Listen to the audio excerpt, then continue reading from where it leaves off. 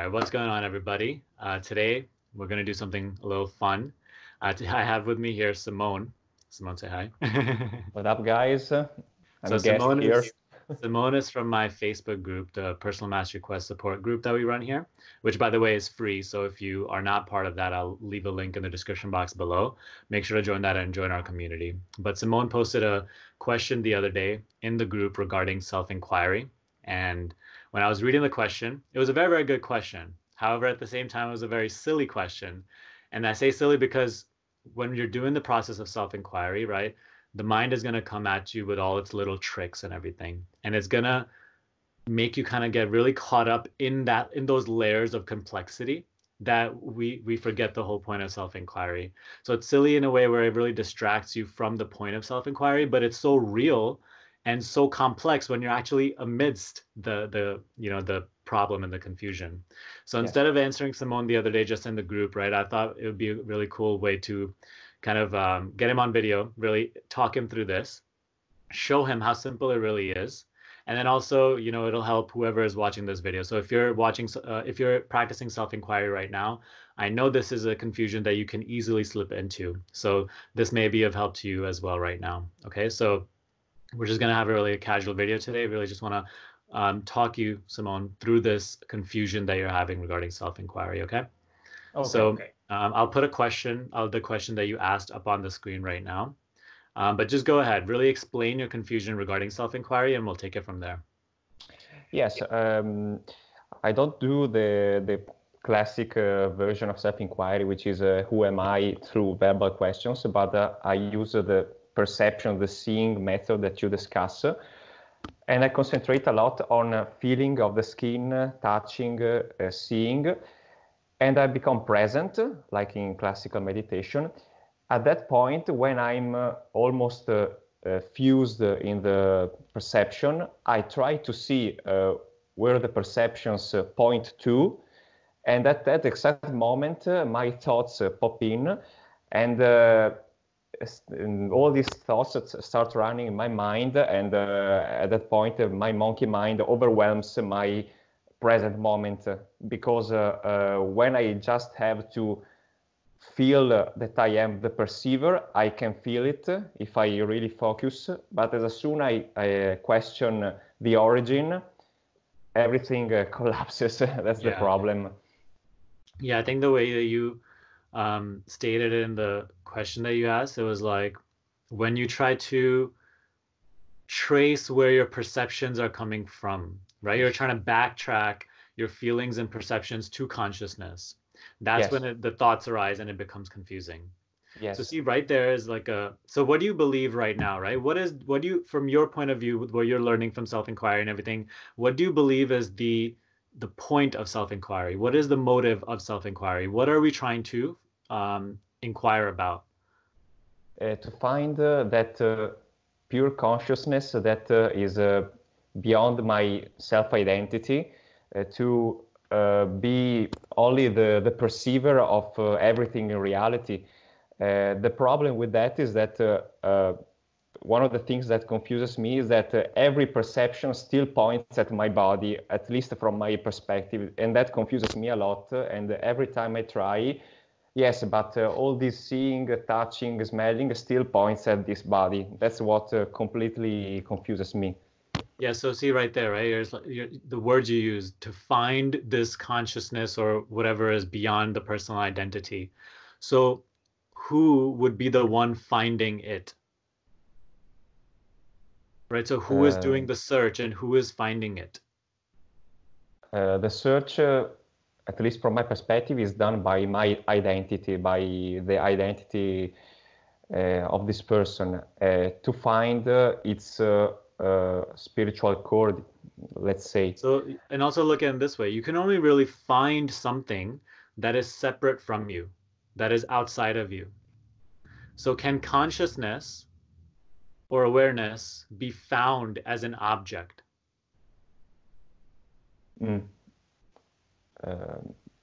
So the problem is that I separate myself from consciousness, like it's an object well, actually, somewhere. That's very, very natural. That is the definition of what we call ego. That is the definition of what we call identity. It is this. It is the sense of a separate individual, a separate self that is separate from all that is. It feels very, very isolated, like an isolated fragment. Yes. That's why it's also like, its natural state is a state of fear and anxiety, kind of like always trying to accumulate the good and trying to run away from the bad. Yes. So when you say, right, that from your perspective, this is the one that's doing the searching. You can say your identity is just mind, right? Yes. It's just your identity is like the idea you have of yourself, the belief, the belief system, the worldview, the self-image. That is what comprises your identity. Okay. And you can say like that, the one that you continue to refer to yourself, right, is the body and mind.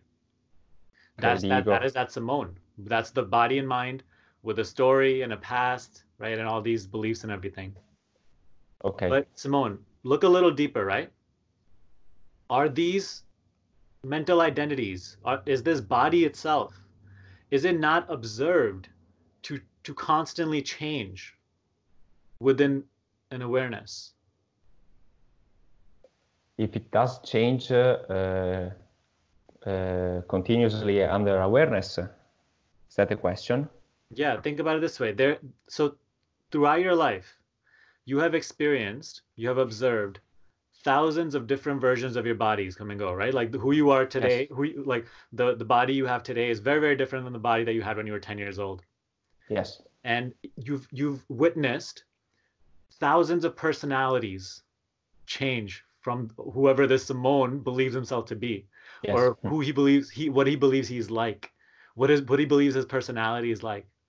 So like all of these, like this, so this my mental identity, right? This personality and this body are both perceived to just come and go, constantly changing in an awareness that is always just, it feels like me, right? Even though these things come and go, and we've just like kind of looked through how these things are so unstable and they're just constantly changing, coming and going.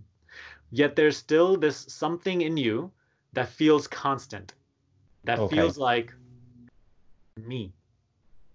Okay. And The it state is, of presence. yeah. And it is through this same me, this sense of me, that you're perceiving your current body and your current personality. And look in your experience right now. When you were 10 years old, maybe playing in a park with a very, very different personality, with a very different belief system, very different body, did you not feel the same me?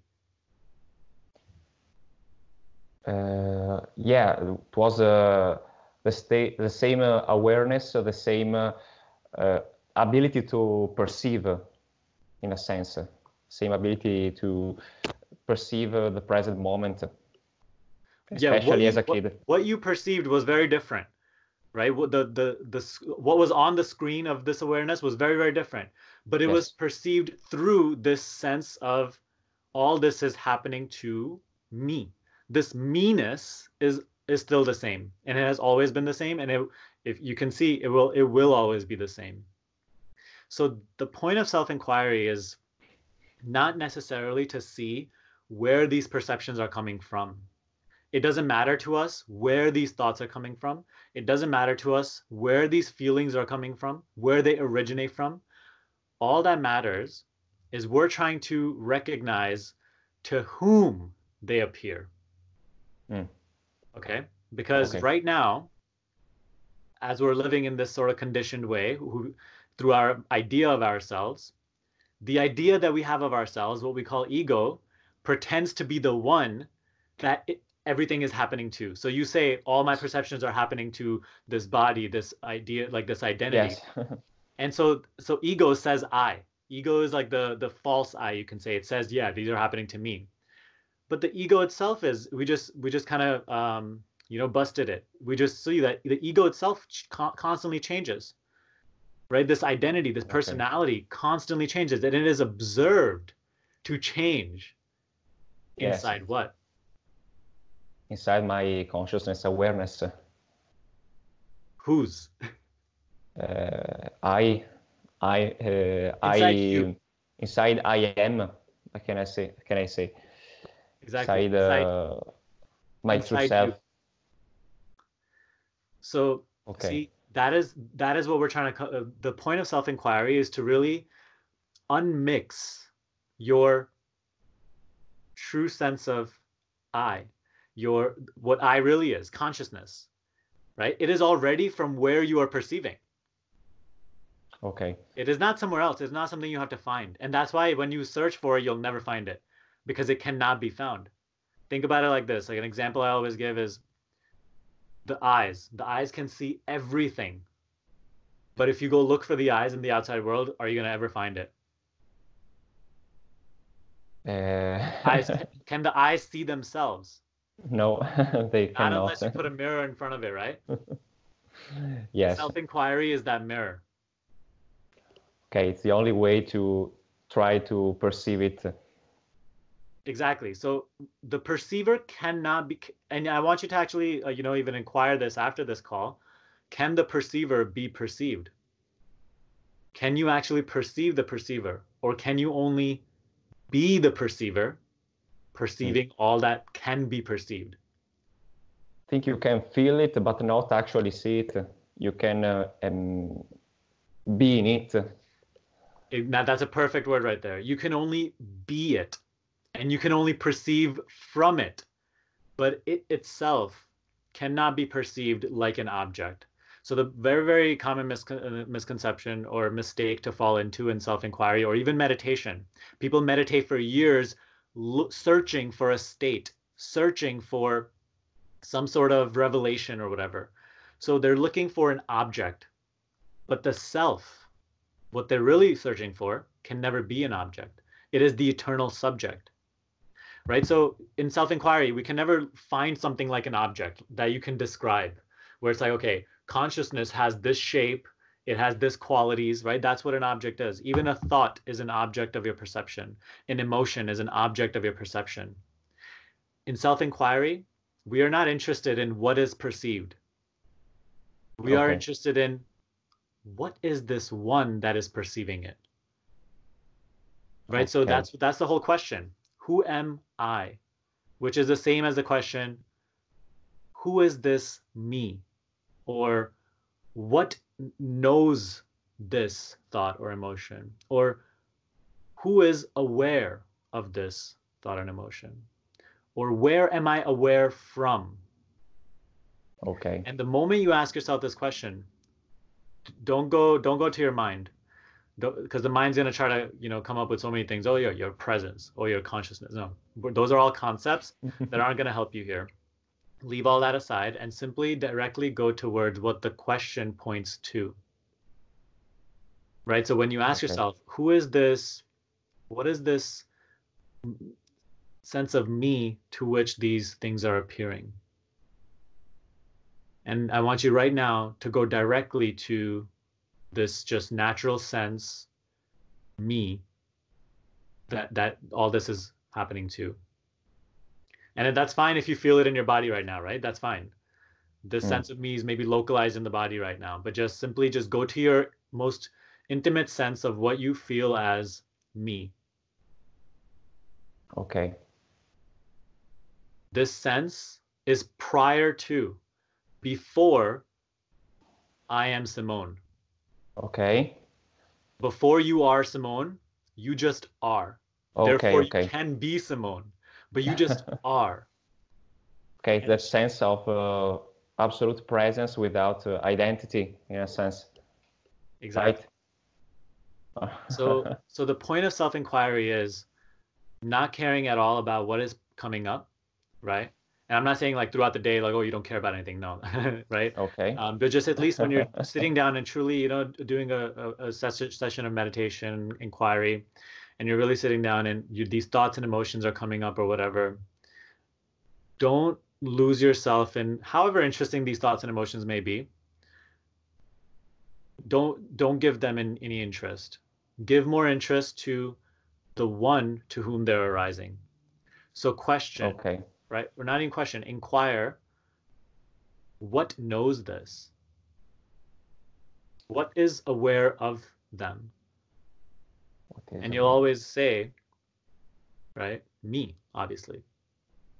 And so Okay. simply instead of trying to figure out or label what this me is, simply just go back to acknowledging this sense of me. And just stay with it. Become more interested in this me sense than you are interested in what the me is perceiving. Okay, so I should stop focusing on the perceptions around me, but just being, completely being, and I guess that also if some thoughts arise, those are just passing clouds, passing moments in my awareness, and just So when thoughts arise, simply inquire again, right? And because again and again, you'll find yourself maybe just losing your attention in what arises, the thoughts that come and go, or emotions. So simply just as soon as you catch yourself, the practice is very, very simple. Just again, inquire. Okay, what knows this? What is this me that seems to be aware of this? And again, go directly towards what the question points, right? This me. What is this me? And just again, just hold on to your sense of I am aware. And the moment you do this, what you'll notice is that the thoughts automatically subside.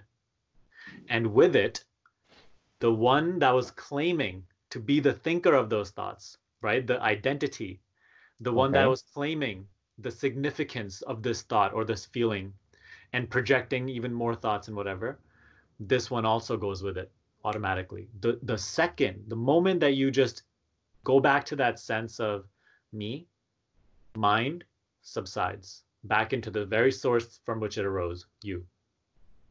Right? So it just subsides. And so, there's a very common tendency, especially in the beginning of self-inquiry, where people are like, okay, when I practice this, and now, okay, I'm in this sense of presence, now what? Don't touch now what? As soon as now what arises, recognize that even that is a thought. What is aware of this thought? Go back directly to that. Okay, that's a very big tendency of mine. Now what, now that I am present, what should I look for? Always happens all the time. So don't touch that now, because the one that says now what is also just that same sense of identity rising that wants something out of self-inquiry, that is constantly searching, that it wants to perpetuate itself. It's just mind. It is mind, right? So let go of even that. Come back to just this me sense. And if you can carry out this process, right? Initially, it does take a little bit of effort, but if you can carry out this process, number one, it will just become more and more natural for you and much more easy. Like it's just easier to come back to this and really live your life through this presence. And second, then the now what can actually present itself to you naturally, right? You will quite literally see the difference in the amount of peace and just balance and happiness that you feel yourself, and the way that you deal with life in a very non-personal way, where it's coming from a much truer space, where you can be in involvement, you can be going towards a goal, or you can have a conversation while not coming from ego and constantly wanting and needing something, whereas you are just more and more in your sense of presence, in your wholeness, in your completeness. So as you do this, right, there's a funny quote, I think it's by Muji, and it goes something like this: self-inquiry, when we ask a question, right, what is this me, or who am I? We're not looking for an answer. It's not about this practice is not about finding an answer, but instead it's about what is happening to you while you do the practice, while you ask the question. So simply by, in the moments of you just like clinging on to that sense of me, nothing's gonna like happen. Don't look for anything to happen. Just be with that me sense. But when this practice is carried out and you become very, very interested in the sense of me, naturally, your sense of self is going to shift from mind to what you actually are. Right now, it's falsely identified with all these millions of different Simones and these identities, right? Because right now, the sense of self is just identifying with what appears. So if there's a happy thought, oh, there's a happy Simone. But if there's a sad thought, then there's a sad Simone. And Yes. it's a very reactive state, and it's completely attached to what is happening on the outside. So if the outside looks good, then this identity is going to be happy. But if it's not, then there's going to be a different identity that claims to be really sad, and you're going to suffer that. So this sense of self right now is identified with mind. As you practice this, naturally, it will start to, it's like a sliding lever. And you'll go back and forth, you'll continue to fall back into mind and come back. So it's a very, very beautiful process. And it's a gradual, it's not like a switch. It's a gradual sliding lever. And your sense of self starts to go from mind to being established in your true position. As I said earlier on in the video, the place from which you are already perceiving. You already are that consciousness, that awareness that you seek.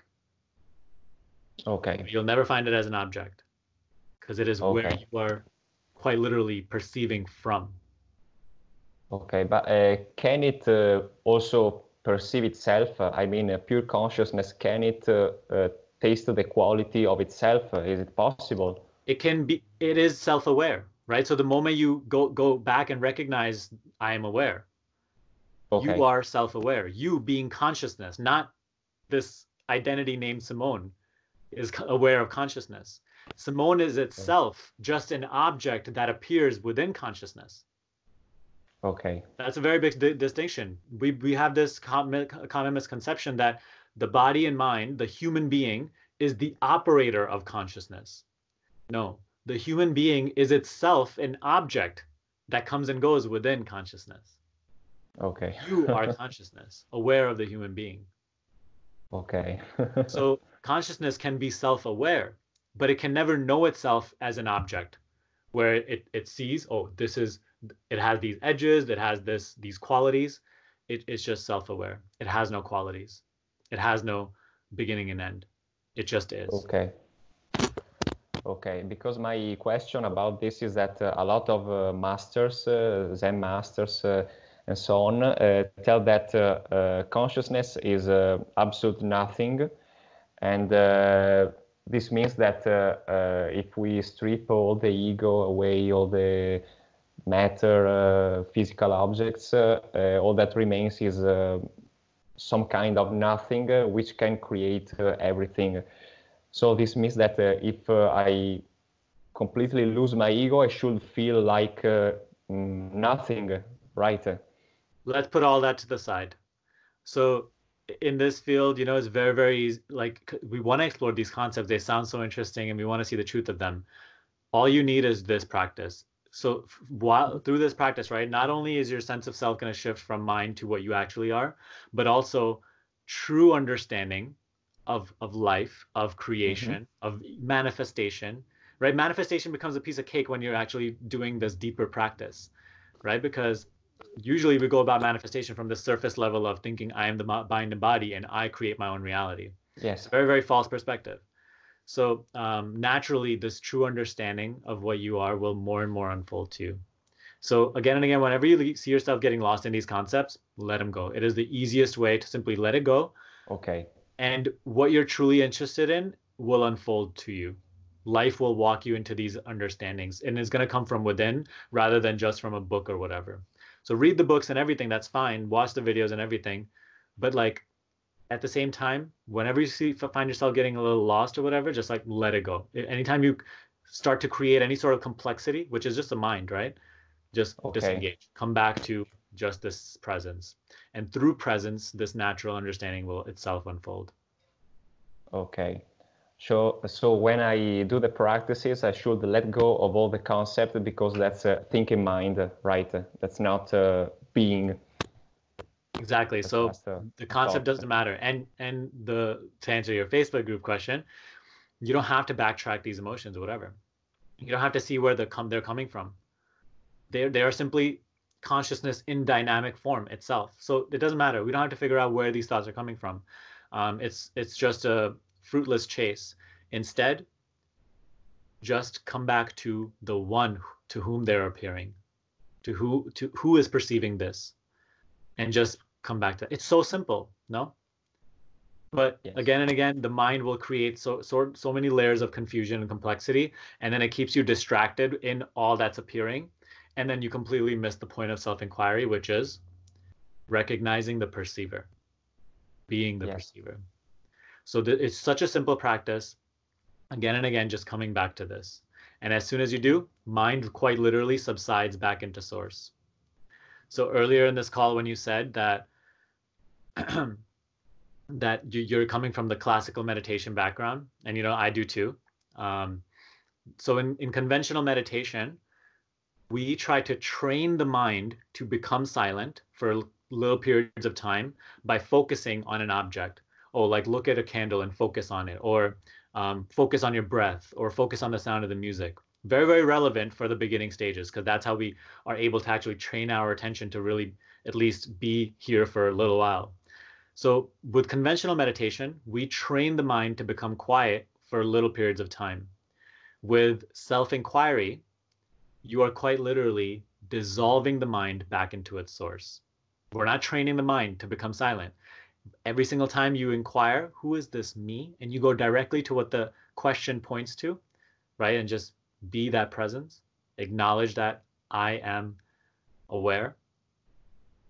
In that moment, you will see the thinker and the thought both dissolve. Okay. So they say that I am aware, this sense of I am, awareness, being aware of awareness, is the highest meditation, most purest meditation, the greatest prayer. And it is basically like before this flashlight, right? That was lighting up all the objects in the room, all these thoughts, emotions, whatever. And it was entirely invested in what was appearing, what it was lighting up. Now, Simone, the light is becoming interested in where the light is coming from. And it is going, instead of being interested in what is appearing, it is going back to where it is coming from. So it is the true definition of going within. Okay. Being aware of your own awareness. Okay. Lots Is that all clearer fair? now. Perfect. Yes. So you see how simple it really is?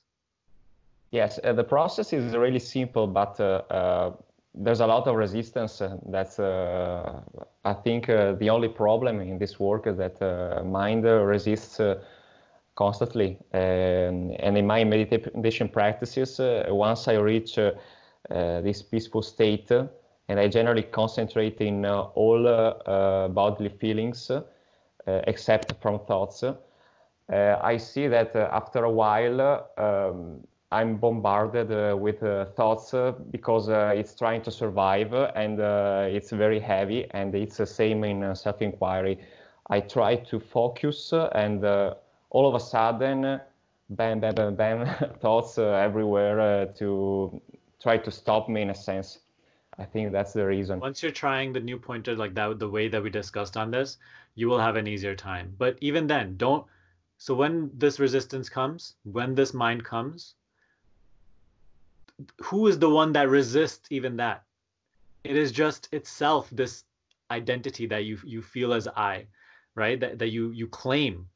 So the resistance comes, and the only way that the resistance can stay and perpetuate itself is if you now claim this resistance, that, oh, I am feeling this resistance, I am thinking these thoughts, and therefore now you create another layer, which is resisting the resistance.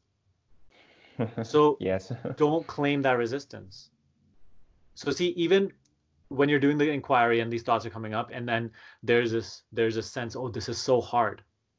Who speaks that?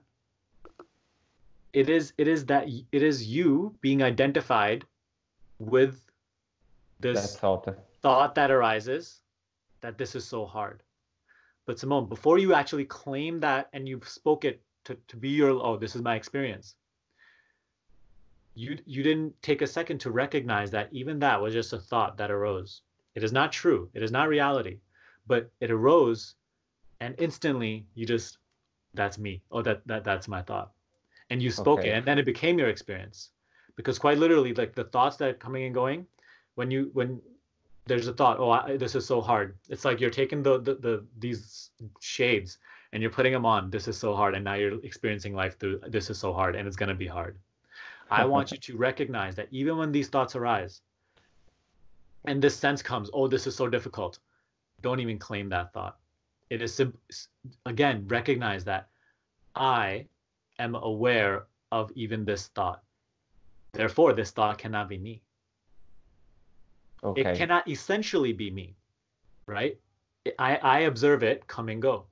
I am constant, and I experience this thought's absence, then its appearance, and then its departure. Okay, just like every other thought. Just like everything else. Okay. Everything else. Just like every event I see. Exactly. Therefore, there has to be no identification with anything. Just again and again coming back to what is it that is aware of this? Because as soon as you ask this, what is it that is aware of even this such an intimate sense that feels fear, or this intimate sense that this is so difficult? What knows even this? Is this not observed within an awareness? Yes. Yes, are it's you observed. Are you that which is observed, or are you the awareness that is observing this and reporting this to me? Yeah, it's the awareness that is observing this resistance, fear, all these thoughts, and I identify with it. Exactly. The awareness is from which you are reporting this to me is the one that observed the resistance and the one that claims to be suffering the resistance itself. Okay. The suffering, yes. the suffering comes attached with a sufferer. When you look for the sufferer, it's nowhere to be found. When you actually inquire, okay, what is, so this sense of me that seems to be afraid, or like this fearful thought is coming in, it's this one, this I am afraid. Okay, what is this one that is projecting this, that is feeling this? You look right in your experience. Where can I locate it? When you look for the one, and I want you to practice this later too, and you could even do it right now, you'll see that. Okay. When you truly look for the one that is thinking this thought, you cannot find it. You cannot find it to have a location, to have certain qualities. You cannot describe it. It's simply nowhere to be found. So this is such a cool practice, and I teach this in my program all the time, because different pointers really help, right? So it's like as soon as you're creating all this resistance and these thoughts are coming up, I'm like, I tell people, I tell my clients, look for the thinker of this thought. And right now, directly go into your experience and look for, okay, who is the one thinking this or feeling this? And when you look, what happens is the thinker of that thought, the one that says, I am afraid, and the fear, the thought, they both are nowhere to be found. All that remains, you almost might even say, oh, there's just this nothingness there.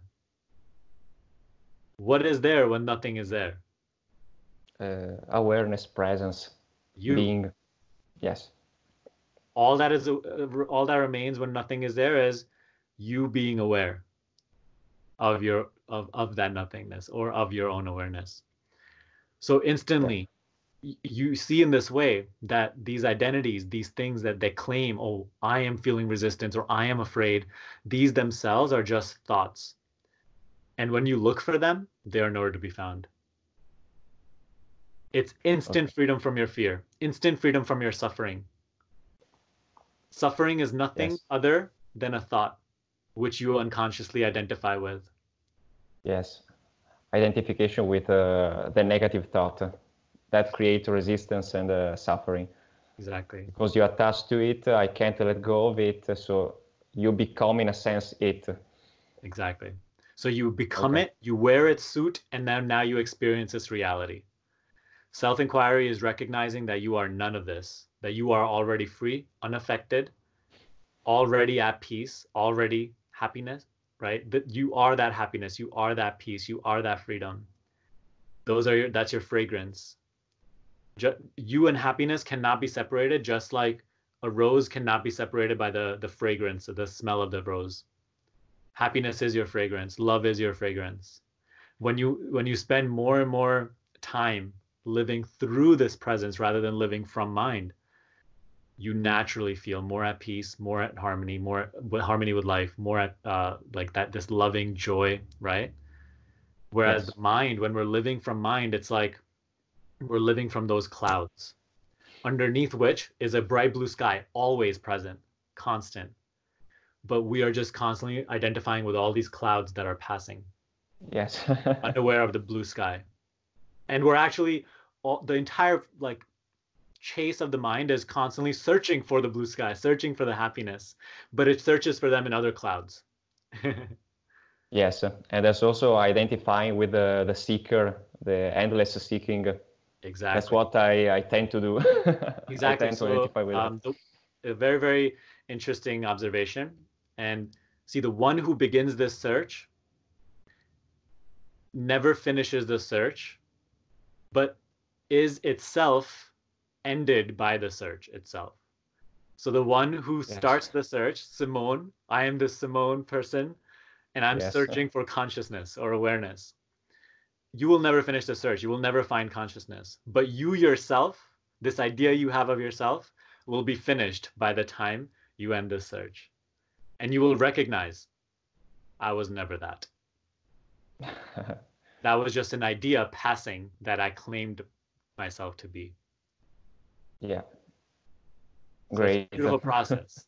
It's a beautiful process, and it is true freedom, right? It is beyond Yeah, all, oh, I want to manifest this and that. No, that's all what I call personal freedom. And that's fun too. That's where we start. But this is for the ones who truly wish to go deep and really recognize what they actually are. yeah, to be really at peace from all the conditioning. Yeah, Exactly. absolutely. And I've also experienced a little glimpse of that in my classical meditation mindfulness. There has been some sessions where I've finished the session of meditation and I was really happy because I was just perceiving without identifying with being, but just perceiving without judgment.